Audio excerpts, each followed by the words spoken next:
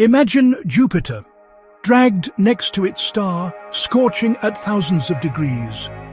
That's a hot Jupiter. Hot Jupiters are massive gas planets, like Jupiter or Saturn, but orbit insanely close to their stars. Instead of taking 12 years to circle, they complete an orbit in just a few days.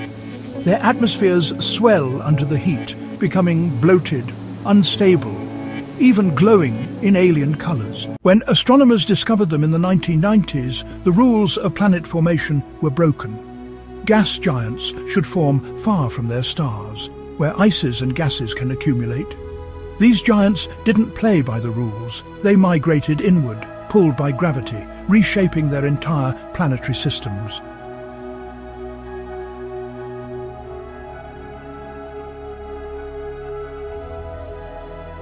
We study hot Jupiters with Hubble, Spitzer, and now JWST, peering into their blistering atmospheres. Winds roar at thousands of kilometers per hour, and molten iron might literally rain from the skies. They're natural laboratories for physics at the extreme.